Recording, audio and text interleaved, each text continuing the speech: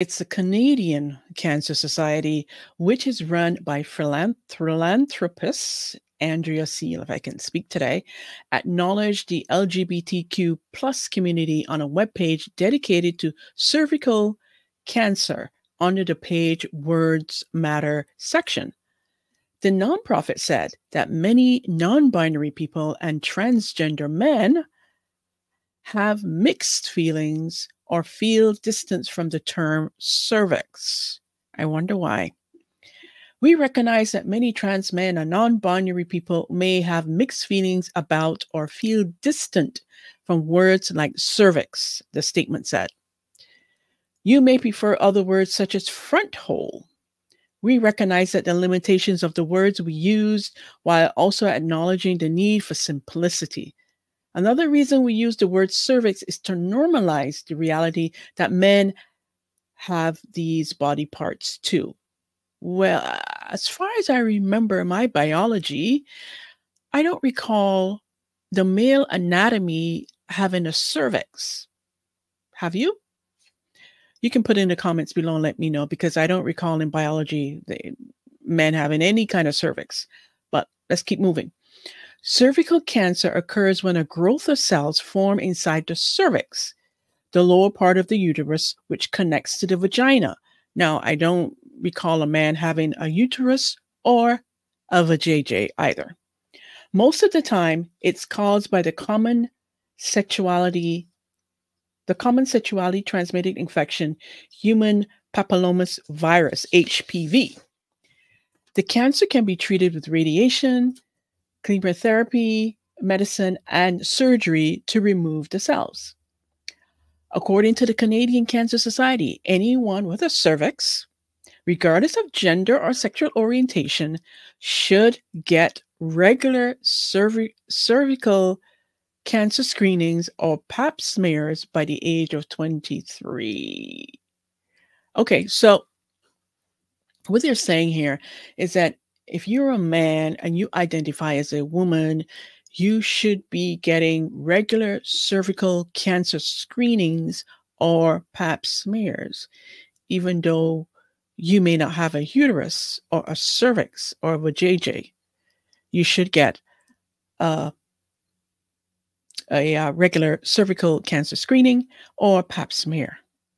I feel like, when you see that show where there's like a setup and it's like a prank. Yeah, I feel like this is a huge experimental prank that the world is going through, especially North America.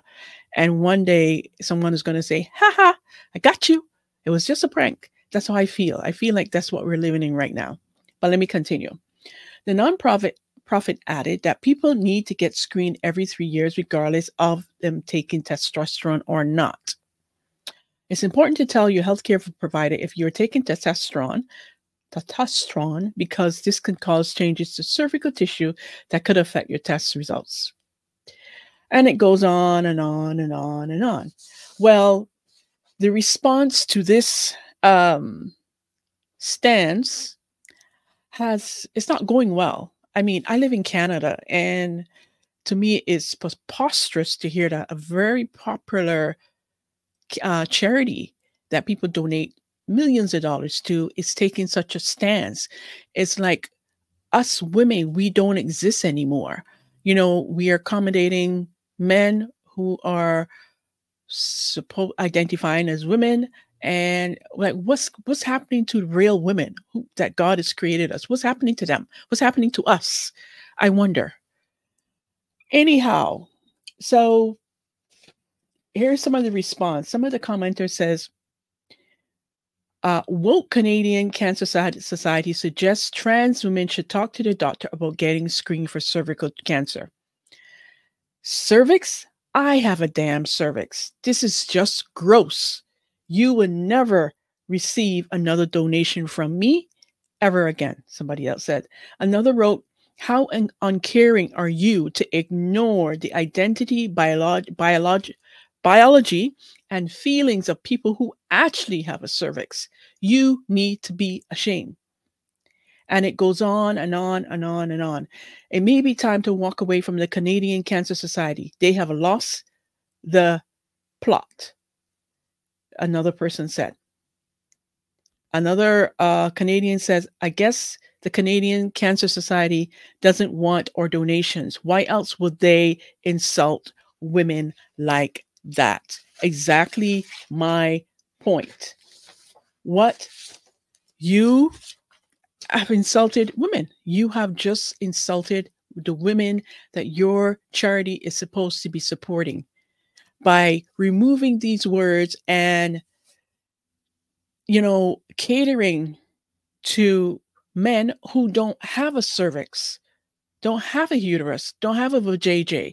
And I know you're going to say, well, there's surgeries that can do all of these things. Well, I'm going to be talking about that in the next story coming up. But God created women with vajayjays, with uterus, with ovaries, with a cervix, and he certainly didn't create man that way because men have a different anatomy, a different way for certain reasons. This is how God has created male and female, and I wish that we would just wake up from this prank that we're living in.